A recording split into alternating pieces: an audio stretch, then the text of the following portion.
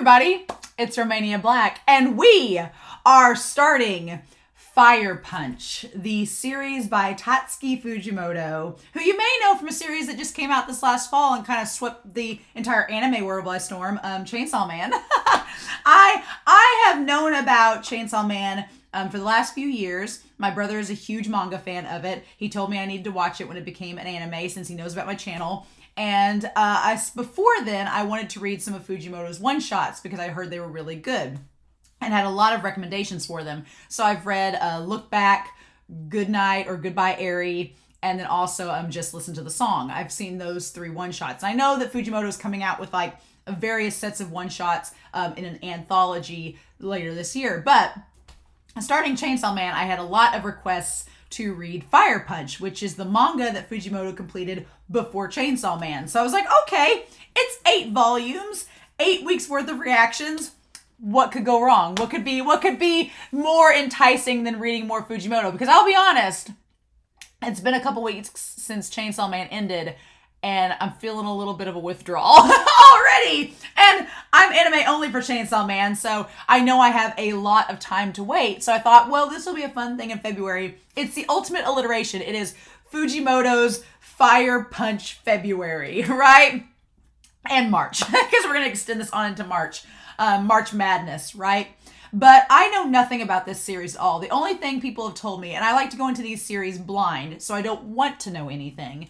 The only thing I've been told is that it's pretty controversial. It's dark. I'm like, okay, that checks the boxes with Fujimoto right off the bat. I'm looking at the cover right now, and there's an explicit content warning. Great way to start.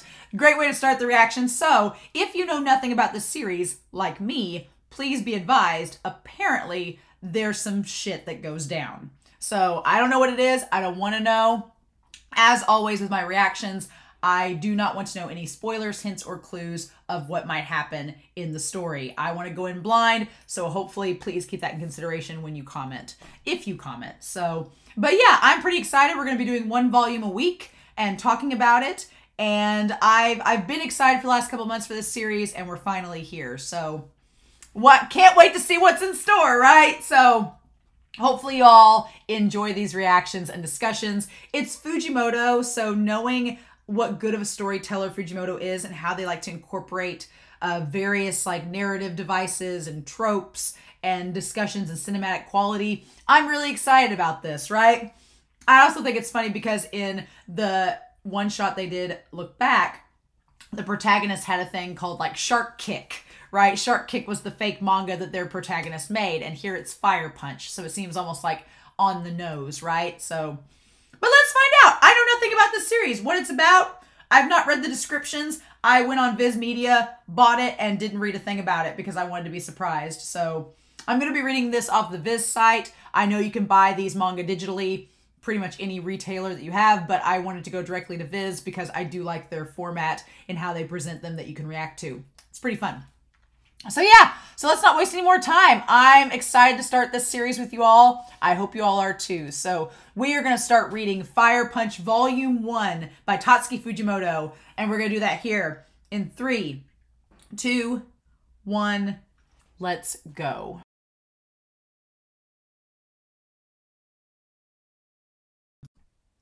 Well, that was terrifying. Oh my God, this was volume 1. This was volume 1. Okay, all right. Okay. I do want to talk about this to an extent because I feel Fujimoto has learned the power of restraint in the last 5 years, or at least since he's published this series and went to Chainsaw Man, because man, if Chainsaw Man was an acquired taste for you, no, this is an acquired taste. And I'm even pushed to the point where I'm like, wow, we are pushing the envelope. There's no way they could adapt this into an anime. I don't think there's a because I was wondering when I started this, when it was recommended I read this series, I'm like, well, this came out before Chainsaw Man. I know Fujimoto's a good writer, and obviously his other one-shots are really good. why hasn't this been made into an anime? No, I know now why. There's no earthly way that any animation studio would be like, oh, in the first chapter we have cannibalism and incest. Let's get this on the green light. And the fact that cannibalism and incest is the tamest part of this volume says a lot, right? But honestly, the cannibalism gets explained really well early on, that it's not by choice.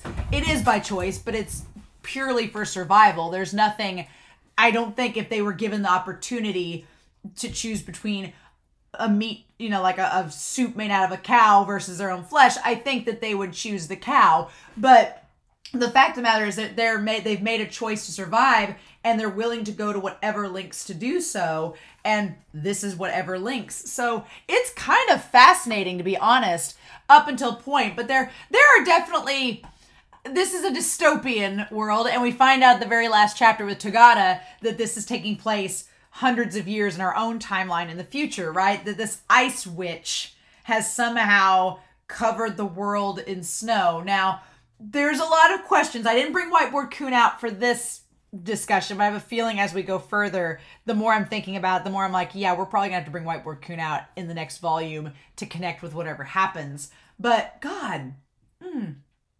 So first off, there is the question about the Ice Witch herself, right? Is the Ice Witch a thing? Because this is taking place, Tagada says at the very end that they watched movies up till 2020, up until 2200, right? And then after that, movies were no longer a thing once the Ice Witch kind of came. But a lot of time has passed since then. So the question is the Ice Witch an actual blessed being? Or is the Ice Witch, one, a natural occurrence like the Ice Age? Like, did global warming reach a peak and the Ice Witch is actually just a natural disaster that blanketed the world in kind of like a apocalyptic, you know, second Ice Age? Could be.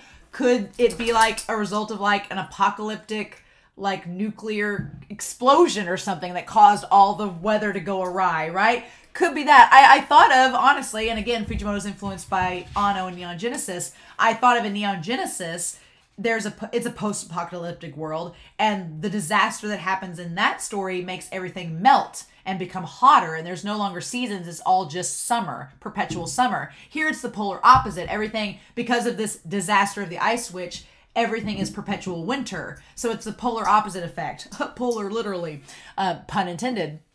But I'm curious, one, if the Ice Witch is actually a thing.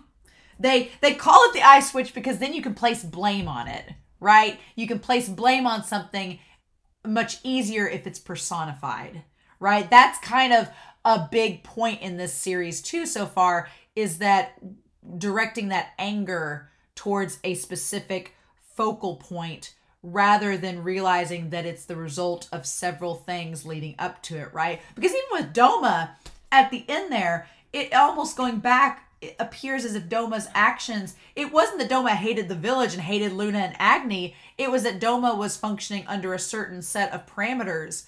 And then when they realized, oh, this is not going to work for us, we don't want cannibals, then that kind of, it wasn't that they specifically targeted the village to destroy, it's just like Doma's like, well, we can't use you, gonna put you out of your misery, bye. And it just happened that Agni, it didn't work that way for him. So there's that. But yeah, it's easy for Agni finding out like what literally fuels him is this revenge against Doma.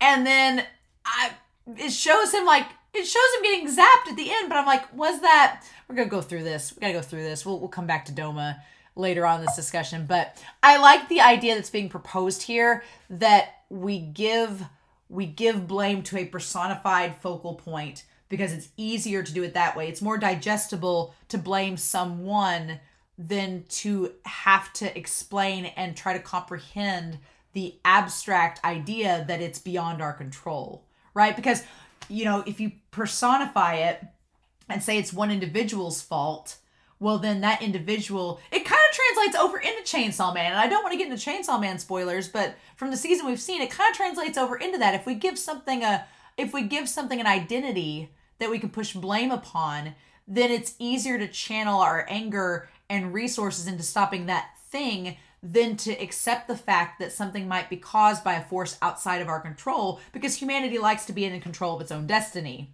right? So that's fascinating. I really like that angle, and we don't know about the ice switch if it's even a thing. We may come out, it may find out. Obviously, I don't want spoilers moving forward for the series. Y'all can black box in the Discord and spoiler tag in the comments as much as you want. But I'm wondering if the ice switch will turn out to be even a thing. If they come to find out that, no, the ice switch was never a person. It was never the cause of a blessed. It was just a natural disaster that we as a society gave a name to try to make ourselves feel better about and feel more in control over something that really we have no control over. So, but man, the very first few chapters, we set up Agni and Luna as having regenerative powers that they can keep regenerating limbs. And Agni can do it instantly, and Luna cannot. It takes her longer because she's weaker. And it almost seems like I don't know if it was inherited, because they make the comment that their parents were used for fuel, but their parents didn't regenerate. So it seems like that wasn't the case. But yeah, but just the idea of regeneration and that they feel it every time. They feel all of that pain, but they still live through it. It's like, oof. And the fact that the village, again, they end up in this village of all these old people. There's no one young there. And the old people are just determined to survive no matter what. And so if we got to eat the flesh of these kids, so be it. Except for Vanna, he dies because he refuses to eat them. And so what Fujimoto does really well is set up emotional connections between characters. In the first few chapters, we set up just how close Luna and Agni are as siblings, that their parents have died and they're only trying to take care of each other and survive. Because their dad made the comment, "You two have to live. That's what fuels me forward." But God, you could not paint a darker apocalypse than the one of Fire Punch. Like this apocalyptic world, it's very over the top in how grim it is.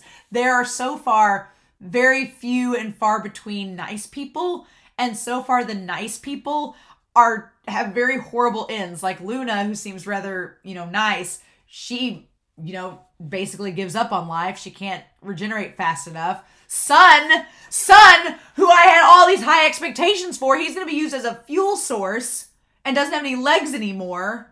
The Fudge, I want Sun's character to recur, but I'm afraid that Sun's character is like he can't walk. His legs are gone. So what do we do with that? Is his character just, this sunny, kind-hearted, optimistic character is just doomed to become this country's fuel source? That was his purpose? Fujimoto, there is like the optimist in me that tries to like push a little idealism over the realism.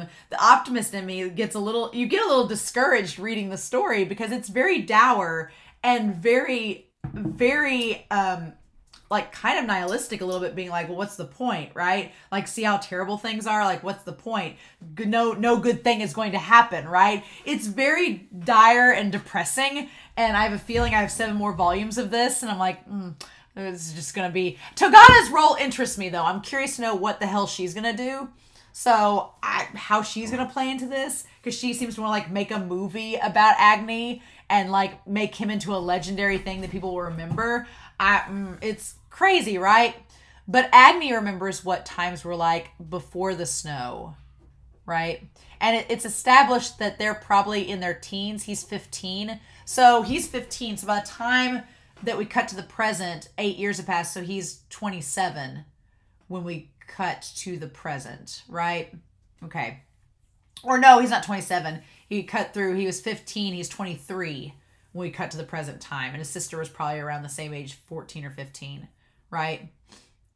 And so, man, poor Agni, though, like, having to deal with his sister wanting to, like, have a kid with him so that they can, like, repopulate the area because there's just old people. Like, it's so bizarre. And there's, like, kind of this religious, ritualistic part with this old village where they're like, you must resist death no matter what happens. And that kind of connects to what his father told them about living on and surviving and not giving up.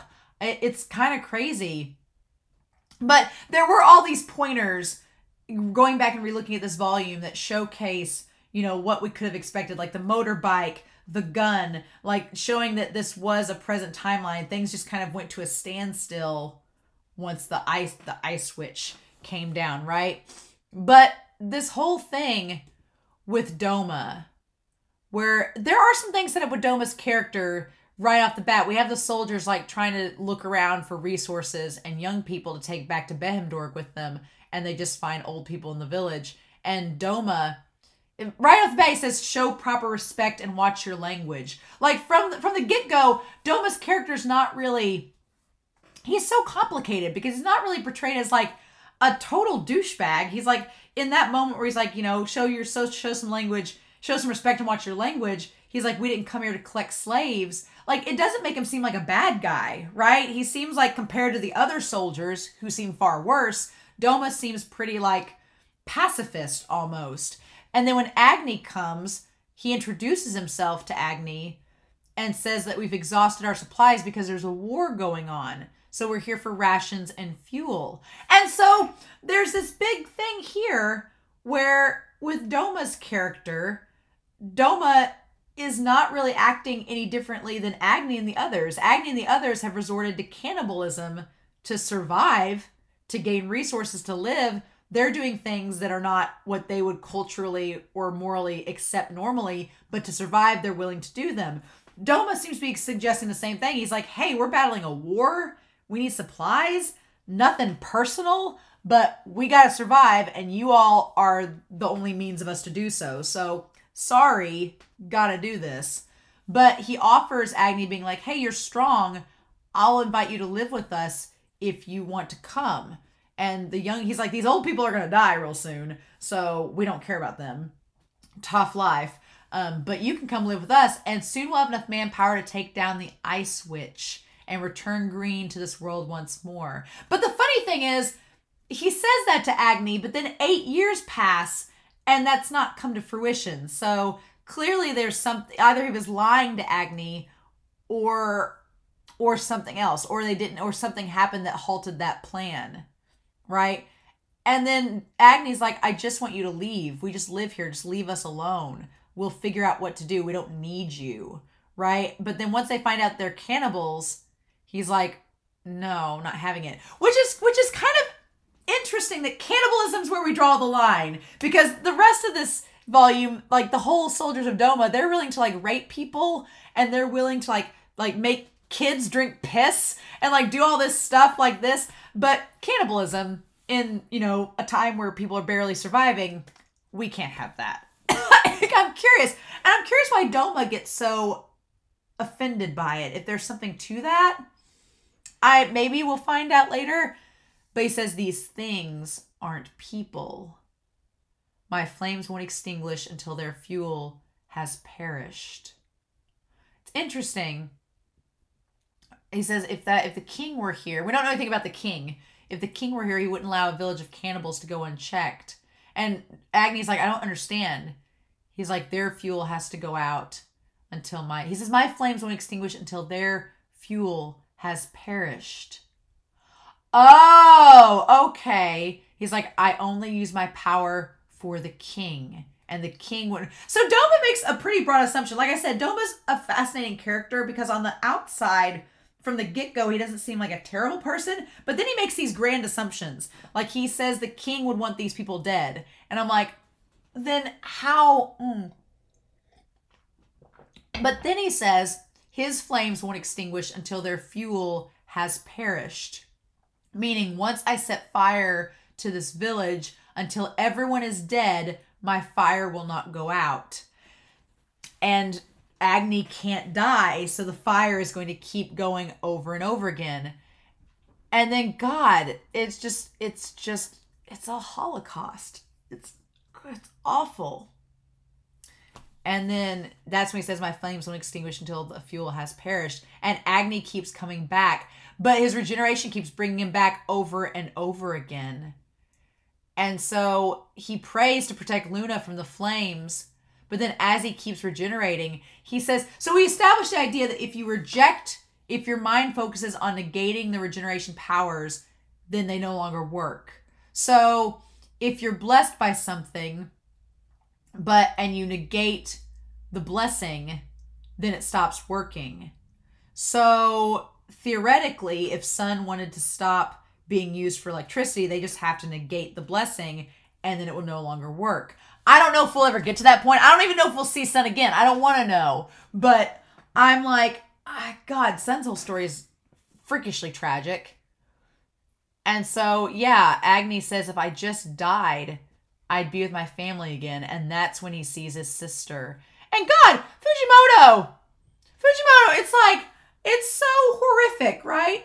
Everything's shown with his sister. And he even imagines, like, what if we were just allowed, if he's like, our family could be together and I could show my sister all these things. He's like, or if we just, you know, he's like, I could have had a life and a kid with my sister, you know, like she asked. Would that have been so bad? And the kid almost looks like Sun, which is Sun and the Moon, right? But then the moment that she says live to him and like fist bumps him and then dies. Oh my God. And that's what fuels him. He's like, she told me to live and I was consumed by the flames of anguish. And she was returned to ash. And so then he walks for 8 years, regenerating over and over again. And so to distract himself from the pain, he bit off his tongue time and again. And then after like years, his body acclimates to the pain. I feel like it's very symbolic of if you just live in this state of constant pain and destruction, like eventually you just get desensitized to it. And eventually you are able to control how your body reacts to it. And that's absolutely horrifying, right? So, God. And he finally teaches himself how to control the regenerative powers. So he was able to control exactly when he was going to regenerate up until the point when he attacked those soldiers. Like that was all. He was able to control it. And he makes this vow that he's going to kill Doma. That he's going to go back and find him and make him pay. And so then we go to the idea that Behemdorg, this place that has been referred to by Doma as this paradise, you know, they're all, you know, working together to get rid of the ice witch, is actually pretty shoddy. And the one guy that can turn himself into iron, he like makes the one kid like drink his pee. They're awful. They talk about how they're like going to sell the pretty people as slaves and like just like use the others as livestock. It's disgusting. And then Sun is about to die and asks for someone to save him. And that's when Agni shows up. Like Agni looking like a superhero, like he's built this body back up over and over again over the last 8 years. Like he's just like ripped, you know? And he's not been living off of any food or anything. It's just this fuel of revenge that kept him going. And God, everybody else, like, it's so cinematic, that big fire punch display. Oh my God. But like the one eye being kind of wonky and the other eye being like an ash, the flame-covered man. And then we go back to his dad saying, you guys are what fuel me. And God, like all the situation of like his parents dying, what Agni and Luna go through leading up to them running away. Like it's just so disgusting and awful. And I'm like, Fujimoto, we get it. These kids have suffered. You definitely showed us. And so he asks, what fuels me? And it's his sister telling him to live. And so then Sun, of all people, we meet Sun, this charismatic little ray of sunshine that is 8 years old, joins Agni and believes Agni's his like God and has saved him and keeps following him. And we find out that he's blessed as well. He has this electricity, you know, this electricity power. And we cut to his backstory where he found out that the village he lived in was suffering from a plague. And they sent him away because everyone in the village was going to die except him. And they thought they didn't want him to see that because he was a kid. So it shows like his brother, Sugar, the things he likes, the priest, his granny Tua, Tania, his friends. He's like, they all sent me ways. He's in a little burrito. And he says sugar, and I like the Agni. The humor of this is so dark. There's very little humor in this volume, but the humor of it is so dark. Where Agni's like, you said sugar twice, and he's like, well, yes, I love sugar. He's like, what do you love? And I find it curious that Agni says meat and stew. He doesn't say his sister. He doesn't say that. It's curious. And the thing of it is that what fuels Agni and keeps him going is this strong desire for revenge and this hatred. That's what fuels him. And the moment he starts to like see Sun and think that there could be, you know, some warmth or compassion in him, his powers start to falter. And he says, if I'm not doing anything, the burning hurts. He's like, I need to constantly be in this state of wanting to kill and destroy things to keep myself going. And that's such a destructive perpetual cycle, but it's what Agni's been, you know, cornered into doing. And it's, you could make so many commentaries about it that, you know, people in war that do awful things, like that's what they're fueled by. And that's the only thing that keeps them going. Like there's lots of little commentaries you can make based off of this if you really wanted to go there. And I feel like Fujimoto leaves it open-ended enough that depending on your circumstance, you can. Right? And so again, we talk about scapegoating. Agni blames Doma for all this. He's like, he killed my sister. He's like, it's my fault, I'm in pain. He did this to my body. He's like, no matter what, I'll kill him. Just him. But these other guys try to hurt him, and so he has to, you know, defend himself. And that poor Sun is so clueless about what's going on. Well, she's an 8-year-old kid. What would he know? That Agni keeps like going through these men and it relieves his pain, destroying these men and saving Sun. And then Sun says that he wants to live. And Agni tries to be like, oh, well, you can kill the kid, I don't care, and then kill me, whatever. And it's like, what I hate about this volume is that I thought Agni would stay with Sun. I thought that was going to be a thing. And it's not. So I don't know. I'm definitely going to read ahead. I'm sorry. I'm going to read ahead to at least volume 2 before this comes out on Patreon and YouTube. Because I want to know. I'm curious if we're going to see Sun again. Don't tell me. Don't tell me. Let me find out as I read. But I'm like, I want to know, right? He's like, please live for me. He's like, I'll kill him right now. And then he manages to save himself. And then there's this big avalanche. Now, Agni, of course, doesn't die. But he does look for Sun. Because Sun saying, live for me, reminded him of his sister. So he views Sun in that moment kind of like his sister. And goes to look for him, right? And by coincidence, he manages to find Sun. And the village made this like prophetic saying to him, saying that Sun would live for a reason, right? And they're like, don't tell him about the plague. He'll be the flame that shines on everyone purely by existing no matter where he is. He grows to live up in his name. That boy will bring warmth to this world. I'll live and warm up this world. And the disturbing thing is, yeah, he kind of is. Because that's the disturbing part is that Sun is like, well, I'll live and bring warmth to this world. Well, technically, he kind of is by providing electricity to Bamdorg. So by them like imprisoning him, he now doesn't have legs by, you know, disabling him and hooking him up as a generator for the city. Yeah, he kind of is living out what he said he was going to do. It's just freakishly disturbing how we've got there. So I'm like, Fujimoto, sweetheart. I don't know, man. I don't know.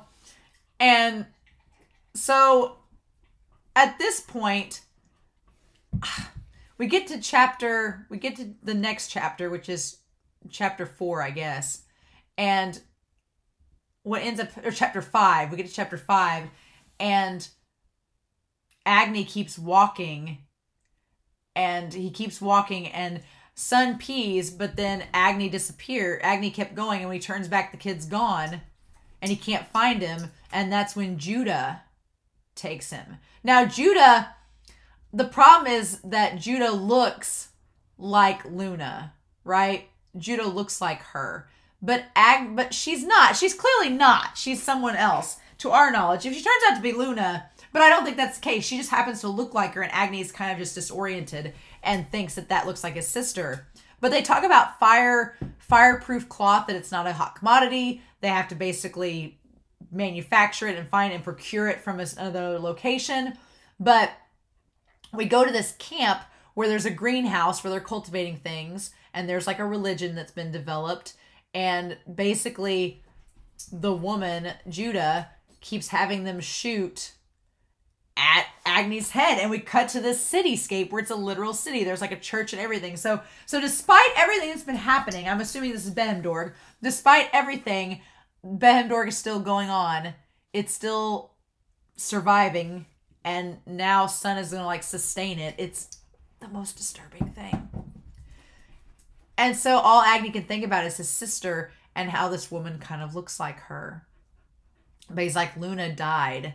And so then, God, the whole thing with Nanato, that whole plot point, what the fudge is this, Fujimoto? Like, the one guy, Jack, that we find out, thinks that Tagata and Sun are both girls, which they're not. Sun's a boy. But even Nanato doesn't realize that he's a boy. She's 13 and doesn't realize it. So he must have like a really high-pitched voice. But him bringing in the dogs, like, it almost feels like Jack is almost like a psychologist. Like, he tries to psychologically break down their characters. And at first glance, it seems like, okay, maybe this guy's okay, but this is Fire Punch, so that can't be. And at first it's like, okay, maybe he's fine. And then the more he starts talking and kind of says he wants to see what's inside people's hearts, and I'm kind of like, okay. And then he's like, oh, well, people who like dogs can't be bad, right? And I'm like, okay. And then he talks about how dogs are simple and straightforward, and humans on the inside are all the same, but on the outside don't say stuff that's simple and straightforward. They put up barriers and guards around themselves. And he's like, I want to be frank. And he kind of psychologically breaks her down. Like, as we got on to sing with Jack, even before the dogs got involved, I was like, oh, he's breaking down this Nanato girl where she's going to Stockholm Syndrome herself into wanting to stay there. And she does. By the end of her conversation, she like opens up to him, and she's like, I just want to stay here and do my job. Even though she just told Sun that they were likely going to get like sexually assaulted and used as like livestock, she ends up agreeing with it. And I'm like, just that breakdown, right? And then we find out, though, that it was all an act. She like lured him in to get him to hug her, and then she's like, okay, zap him. But Sun, he's a dimwit. Despite having electricity powers, he's a dimwit and doesn't get the signal and kind of messes up, right? And so he tells him they're going to have sex with the dog. And Sun's like, I don't understand what that is. And then when he takes off his pants, that's when the guy realizes that he's not a girl. And so they run away. And that's when apparently this guy, Jack, Ivan, his older brother, who has some kind of mental handicap, it seems, just cuts his legs off. And he doesn't have regeneration powers like Agni, so he doesn't have legs anymore. And he's like, Ivan, but he lied to you, brother.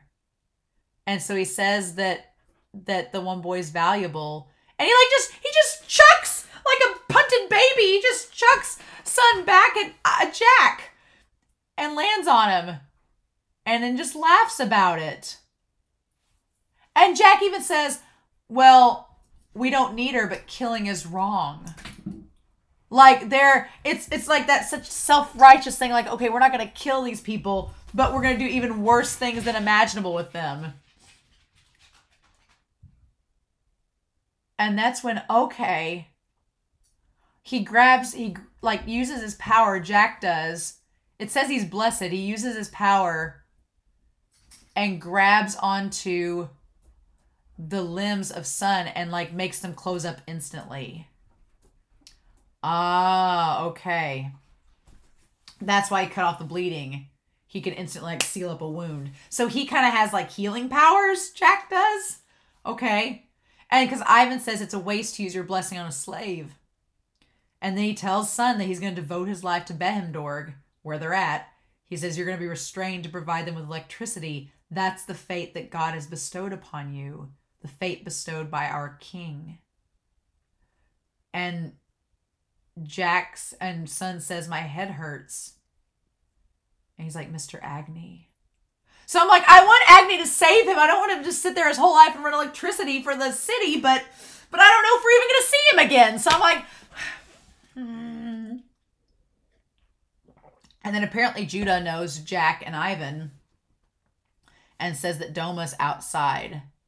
And so then Jack says, like a psychologist, I thought Doma had some kind of psychological illness and wasn't working with us anymore. So even Doma's not, he's not this strong character that the very first impression of him gives off. He's got some issues. Why did you say to get him to come out? Something he left behind. So apparently Doma's flames are noticeable, or this situation has maybe happened before. And so then we see Doma and he's like, 8 years have passed and he has the Zeke look and like has his beard and his hair grown out. He's like, why do you have my flames? How are you still alive? And he's like, my blessing is that my flames won't extinguish until they've used up their fuel. Who are you? And he's like, you killed my sister. And then he's like, well, I didn't ask about that. But then he's like, did I really kill your sister? And he's like, I killed her. And he keeps asking that same question, like, oh, I killed her. Oh, will you ever forgive me? Like, he says, I'll do anything except die. What should I do? And I'm like, clearly Doma has some issues, and I'm wanting to know more about them in the next volume. But and then Agni's like, well, I'm just going to kill you because I don't understand. Why would you ask me for forgiveness? Like, no. And it almost seemed like he's like, I'll do anything except die. What should I do? He's like, I just want to live. It almost seemed like he was implying I want to live. And that's like Agni's trigger. So what? And then we get Tagada. And Tagada, it feels like a very one-shot Fujimoto vibe where he's just like, let's inject so let's just change things up as much as we can. And we find out Tagada is wanting to make this movie to like fuel her. She says, I'm not fueled by anything but movies, so I'm going to make my own. And I don't know if that's a big overarching commentary on the volume so far, that Agni really didn't know anything about Doma, but he was putting ideas in his mind to fuel his own desire to live. And maybe that's an overarching meta commentary about the entire world at this point in this story, that they just made up the thing about the ice witch to fuel them to keep going. Maybe it's all just a giant commentary layered upon commentary, I'm assuming. But man. And then the funny thing, again, there's like only 2 moments of humor in this entire story. One is the twice sugar, and one is they're like, oh, like, what are we going to call him? Like, I just, it's like red snow, red dead fire pot. Oh, I've got it. Fireman. And then we see Doma, looking like Doma, and we see like Agni crushed to bits. So did Agni die? What? Did Agni die? Is this a flashback of Doma first getting his powers? What?